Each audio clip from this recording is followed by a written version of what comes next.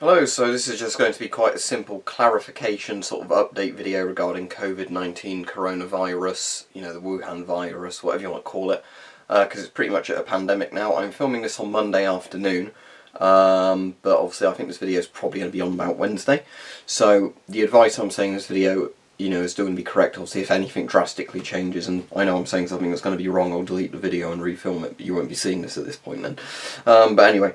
This is going to be mostly regarding masks and filters, just because I've had a lot of comments of does this filter work, does that filter work, and I'm just going to explain the entire criteria of what I think you would need. Again, based on current information, that is the word I can never pronounce, aerosolised, airborne, let's call it airborne.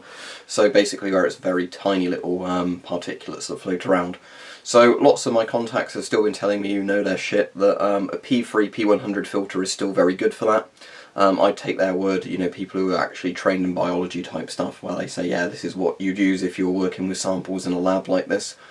However, if you did want extra protection, where you're not going to sacrifice anything, but you are adding extra protection, go for something like an A1 P3, A2 P3 filter, an ABEC P3 filter, just so you've got the charcoal inside the filter as well as a bit of extra filter medium. You're not going to hurt your chances doing that. I've also just had some strange comments where people are saying, well, you can either buy hand sanitizer or buy a mask, so buying hand sanitizer is more important. Well, you can do both, can't you? Especially if you're buying cheap hand sanitizer, it's like £1 for a bottle or something. There's nothing stopping you getting a mask and hand sanitizer if you need it. But as I've been saying, quite a few other people have been saying, one of the more important things is just, kind of thinking what might happen and what might need to plan around.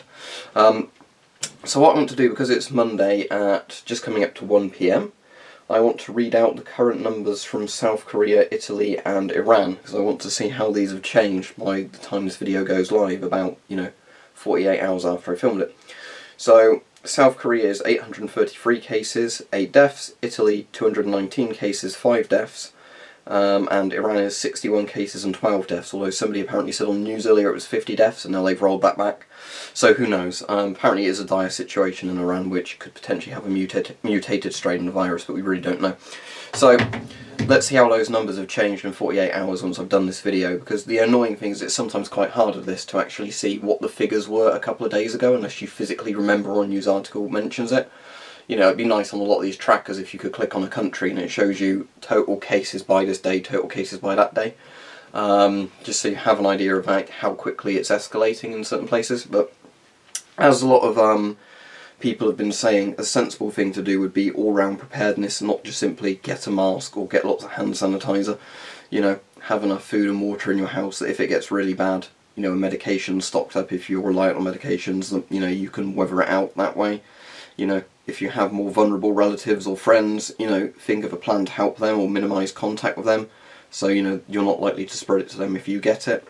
There's all sorts of things to consider. So I don't want to make this a scaremongering video. The main thing is just, please keep an eye on it, because as we've been saying for a couple of weeks, it had the potential to get quite bad. Now it is getting bad, because there's actually towns in Europe and Italy being locked down as of when I'm filming this video, with armed guards around them, police and military. So it's obviously serious, but there's some people who are just like, oh, it's just a seasonal flu, even though we know it has a higher R0 and fatality rate than the seasonal flu, meaning it's far worse than the flu.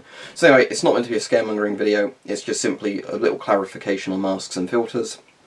P3, P100, thankfully I'm pleased to say, is still apparently good enough, because I was worrying the other day that it might not have been good enough from some of the information coming out, but people who are a lot more educated than me in terms of biology type stuff are saying no, that is still completely fine for aerosolised, which I can never pronounce, transmission. However, I'm personally saying if you did get an A1 P3 filter, ABEC P3 filter, as long as it's still got that P3 bit on it, but it's also got a bit of charcoal, it's probably not going to hurt. But it's just get what's available. And for all the people saying, will an expired NBC or CBRN filter protect me? To a degree, yes, because they still have the particle filter sections at the front, and particle filters don't really expire. But still getting newer filters is better if you can get hold of them. Anyway, we've covered all that before, but remember, an important thing is to do your own research on a lot of this stuff and look up stuff. I can't constantly spoon feed people and try and find links to a retailer that's in their country that is in a price range they want for, some sort of mask. So, look for all my old videos and reviews of mask reviews and that, see if there's any you like, see if you can find them anywhere. You know, if there's a particular mask you say, is this mask good enough, do you think, in your opinion, or do you know any flaws of this mask? I'm happy to answer that, but please don't keep asking me, you know, multiple times a day from sometimes the same people, what about this mask, how about that mask, you know, where can I buy a mask in this price range in my country?